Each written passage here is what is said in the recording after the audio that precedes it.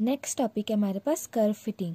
Curve fitting के जो हम क्वेश्चन करेंगे तो उन क्वेश्चन में हम जिस मेथड का यूज़ करेंगे उसको बोलेंगे हम मेथड ऑफ लीस्ट स्क्वायर्स। ठीक है, लीस्ट स्क्वायर्स मेथड का हम इसमें यूज़ करेंगे। ठीक है, तो कर्व फिटिंग हम 2 टाइप्स के क्वेश्चन के लिए यूज़ करते हैं। देखो, एक तो गया फिटिंग स्ट्रेट लाइन के लिए, और फिटिंग सेकेंड डिग्री पैराबोला। ठीक है, हमारे पास कोई भी डेटा गिवन होगा, ठीक है, इस टाइप का कि x एंड y, तो x की वैल्यूज गिवन होंगी एंड y की वैल्यूज गिवन होंगी। तो उस डेटा की हेल्प से हमने क्या यहाँ पे स्ट्रेट लाइन की इक्वेशन लेके आनी है। ठीक है, अब देखो यहाँ पे लिखा हुआ स्ट्रेट लाइन या सेकेंड डिग्री पैराबोला। ठीक है, अब देखो यहाँ पे स्ट्रेट लाइन है तो हमें पता है स्ट्रेट लाइन की इक्वेशन क्या होती है, y equal to a plus B x. ठीक है, होती है ना ये, इसे हम ऐसे भी लिख सकते हैं y is equal to A x plus B. ठीक है, कोई डिफरेंस नहीं है बीच में।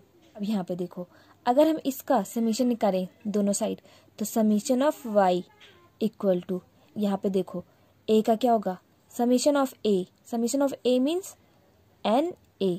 ठीक है, और plus b summation of x। देखो हमने यहाँ पे एन ए क्यों किया है।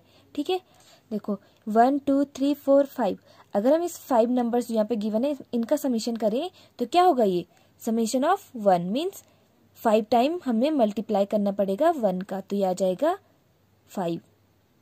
ठीक है, इसलिए हमने यहाँ पे समीशन का यूज ना करके n का यूज किया, यहाँ पे मल्टीप्लाई n, कि जितने टाइम्स वो नंबर गिवन आ रखे होंगे उतना मल्टीप्लाई कर देना उस नंबर के साथ। ठीक है, अब देखो यहाँ पे समीशन ऑफ एक्स वाई, हमने x का मल्टीप्लाई कर दिया इस इक्वेशन में। अब तो यहाँ पे x आ गया तो ये हो गया ax हो गया, तो इसका समीशन होगा समीशन ऑफ x। ठीक है, और plus b summation of x square.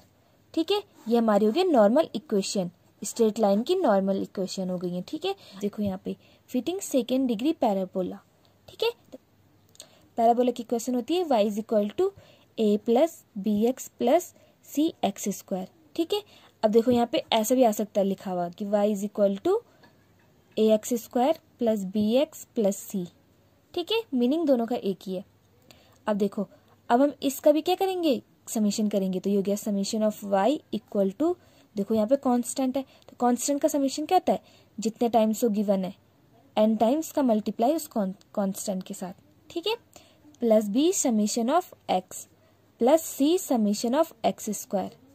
ठीक है, अब फिर से इसमें क्या x का मल्टीप्लाई करेंगे, summation of x Y equal to, अब यहाँ पे x आ गया तो a summation of x plus b summation of x square plus c summation of x cube. ठीक है, अब हम क्या करेंगे, क्योंकि क्या है यहाँ पे कांस्टेंट कितने 1 2 3 3 कांस्टेंट है तो यहाँ पे 3 इक्वेशन बनेंगी। देखो यहाँ पे स्ट्रेट लाइन में 2 कांस्टेंट थे इसलिए 2 नॉर्मल इक्वेशन बनी है, बट सेकेंड डिग्री पैराबोला में क्या है, देखो 3 कांस्टेंट है तो 3 कांस्टेंट के लिए 3 नॉर्मल इक्वेशन बनेंगी। तो ये समीशन ऑफ एक्स स्क्वायर, फिर से एक्स का मल्टीप्लाई कर दिया equal to A summation of x square plus B summation of x cube plus C summation of x की पावर 4। ठीक है, ये जो नॉर्मल इक्वेशन है ये कब के लिए है, अगर हमारे पास इस फॉर्म में क्वेश्चन गिवन है तो। ठीक है, अगर इस फॉर्म में क्वेश्चन गिवन नहीं है तो हमें फिर से क्या नॉर्मल इक्वेशन फाइंड करनी पड़ेंगी। अब हम क्या करते हैं, इससे रिलेटेड एक क्वेश्चन सॉल्व करते हैं। देखो ये क्वेश्चन है, ठीक है, अब बोला गया fit a straight line to the following data. जो हमारे पास डेटा गिवन है इस डेटा से हमारे पास क्या स्ट्रेट लाइन आ सकती है, हमें वो फाइंड करनी है। ठीक है, देखो यहाँ पे हमें स्ट्रेट लाइन की इक्वेशन नहीं गिवन है तो हम नॉर्मली स्ट्रेट लाइन की इक्वेशन कौन सी यूज करेंगे, y is equal to A plus B x वाली। ठीक है, क्योंकि हमें यहाँ पे गिवन नहीं है, अगर यहाँ पे गिवन होती तो हमें उसी इक्वेशन का यूज करके क्वेश्चन को सॉल्व करना होता। ठीक है, अब हमें पता है इसकी नॉर्मल इक्वेशन क्या होती है स्ट्रेट लाइन की, summation of y is equal to N A plus B summation of x and summation of x Y is equal to A summation of x plus B summation of x square. ठीक है, अब यहाँ पे देखो हमें summation of y भी चाहिए, summation of x भी चाहिए, समीशन ऑफ एक्स वाई भी चाहिए, समीशन ऑफ एक्स स्क्वायर भी चाहिए, तो हमें इनकी एक टेबल बनानी पड़ेगी। तो हम पहले हम टेबल बनाते हैं। देखो ये हमने टेबल बना दी है। ठीक है, हमें क्या चाहिए था, समीशन ऑफ x, तो समीशन ऑफ x निकालो कितना आ रहा है ऐड करके, तो ये आ रहा है 10। ठीक है, हमें समीशन ऑफ वाई चाहिए था, समीशन ऑफ वाई, तो कितना आ रहा है 16.9। हमें समीशन ऑफ एक्स वाई भी चाहिए, तो ये आ रहा है 47.1, ठीक है। और समीशन ऑफ एक्स स्क्वायर भी चाहिए, तो ये आ रहा है 30। देखो जो नॉर्मल इक्वेशन है इनमें क्या सारी वैल्यूज पुट कर देते हैं, तो हमें पता है समीशन ऑफ वाई कितना आ रहा है हमारे पास 16.9, ठीक है। एन ए, एन मीन्स क्या, इतनी जितने हमारे पास नंबर्स गिवन है। एक्स की वैल्यूज कितनी है हमारे पास, एन है यहाँ पे 5। देखो यहाँ पे एन 1 2 3 4 एंड 5, तो एन कितना हमारे पास यहाँ पे 5, ठीक है। जितनी एक्स की वैल्यूज है उतने हमारे पास क्या एन है, तो N means 5a plus B, summation of x कितना है हमारे पास 10, तो 10b, ये हमारी हो गई इक्वेशन फर्स्ट। ऐसे इसे सॉल्व करो तो समीशन ऑफ एक्स वाई कितना है 47.1 equal to summation of x कितना है अभी 10a plus summation of x square था 30 और 7 का b, ये हो गया इक्वेशन सेकेंड। अब हम क्या यहाँ से a और b की वैल्यू में फाइंड करनी है। यहाँ पे मल्टीप्लाई 2 करने से इजीली हो सकता है, तो मल्टीप्लाई 2 करो तो कितना हो रहा है ये, देखो हम माइनस करेंगे तो a से a कट गया, तो ये माइनस करने के बाद कितना आ रहा है हमारे पास 13.3 इक्वल टू माइनस कर इतना बचा, इधर बचा है -10b, ठीक है। तो यहाँ से b की वैल्यू आ गई हमारे पास 1.33, ठीक है। और b की हेल्प से हम a की वैल्यू निकालेंगे, तो a आ रहा है हमारे पास 0.72, ठीक है, ये आ गया हमारे पास। अब जो हमारी स्ट्रेट लाइन की इक्वेशन थी y equal to a plus B x था, तो हम इसमें क्या a और b की वैल्यू पुट कर देंगे, तो y is equal to a कितना था 0.72 प्लस b कितना 1.33 और साथ में x। ये हो गया हमारी स्ट्रेट लाइन की इक्वेशन, जो हमारे पास गिवन डेटा था उससे हमने क्या निकाल दिया, स्ट्रेट लाइन की इक्वेशन फाइंड कर दी है। देखो ये हमारे पास क्वेश्चन है, ठीक है। ये क्या है, सेकेंड डिग्री पैराबोला का क्वेश्चन है।